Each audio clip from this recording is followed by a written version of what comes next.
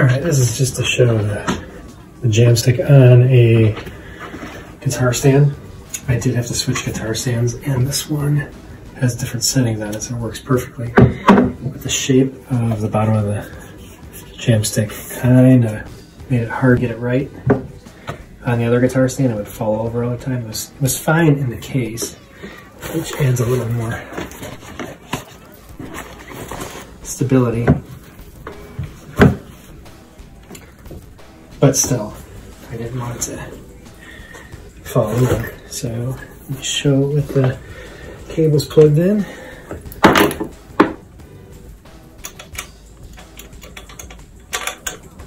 If you leave them plugged in, I've done it both ways. I've unplugged them and left them plugged in. And I would hope if I had the right side.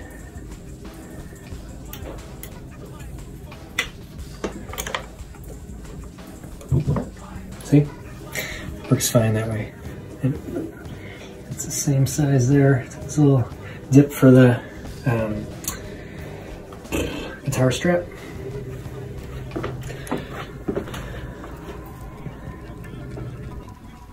Another cool feature of the Jamstik Studio Midi Guitar is the pick tray that comes out. And your picks right in the end of the guitar. It's fantastic.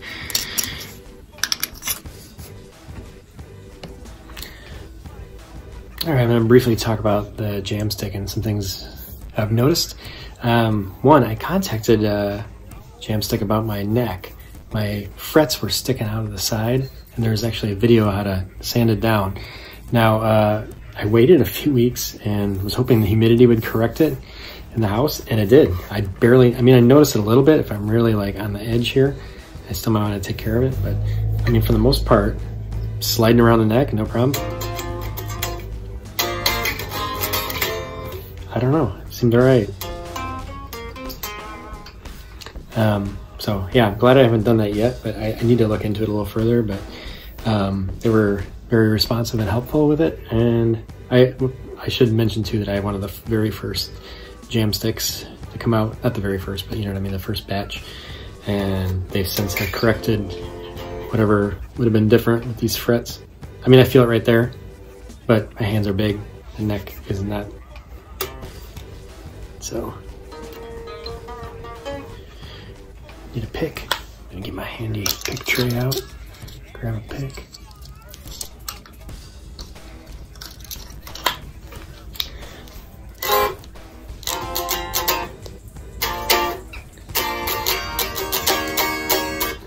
So yeah, one thing I just did for the first time too is the locking nut for the, what do you call those things?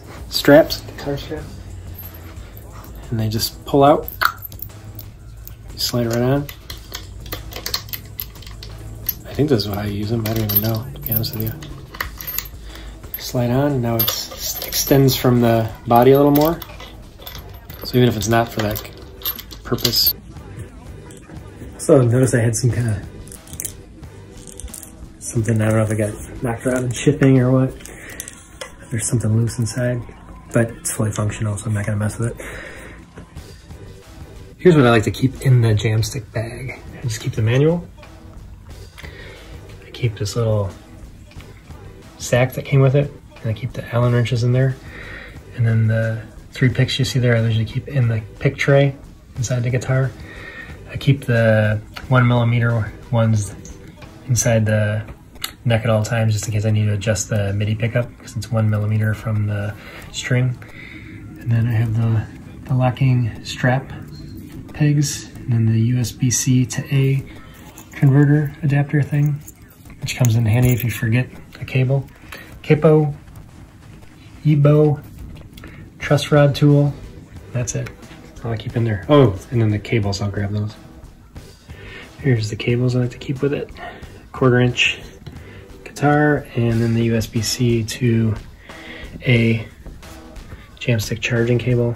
And this wall wart, you need a little higher one. This one charges slower. It's for iPhone.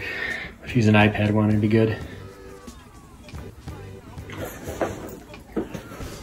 I don't think I've ever talked about the bag, the case that comes with the Jamstik. It's pretty sweet. It's got a lot of room here. The pouch. It's where I put all my picks and things, and it's padding. It's nice. Feels good. It's small enough. It's still smaller than a regular guitar, the case. It sits good on the guitar stand.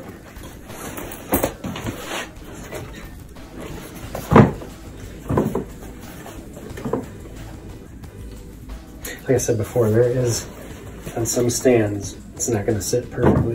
You have to find the sweet spot. It might be annoying, but you'll get it. It's not. This one needs to be a little bigger, I think.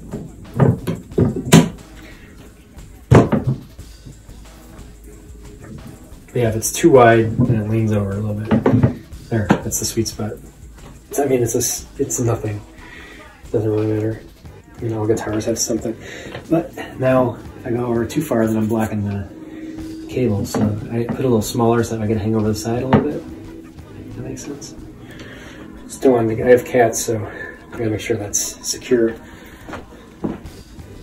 I noticed after my last video, this guitar is dirty. So I'm just using a dry, not microfiber, but just cleaning cloth. Get off some dust and dirt, and also something that's been driving me nuts for a while, and I only think of it when I'm doing the video. Get rid of these pieces of plastic that are on these pickups.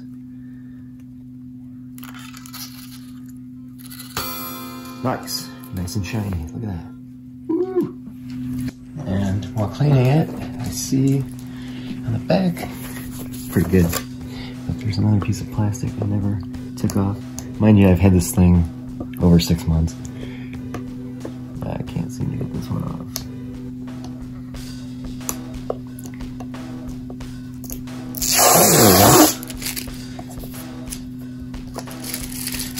Is there 2 layers on there? There's some bubble in there. I don't know what that is. Have to look at it closer.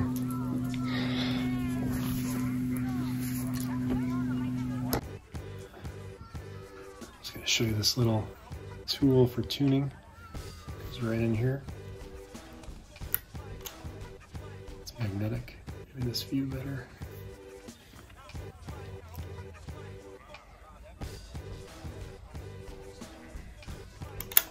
Stays right in there. And then, of course, to tune, you have to pull it out, set it down if you're holding the guitar. And there's probably an easier way to do this, but I'm just the way I normally do it. I tune it as I'm holding the guitar. I'm right-handed, so I hold it like this. So it's down here. So when I pluck a string, if I'm using my right hand to pluck the string, I have to like move my hand to tune it. But I mean, you just use the other hand, it's not a big deal.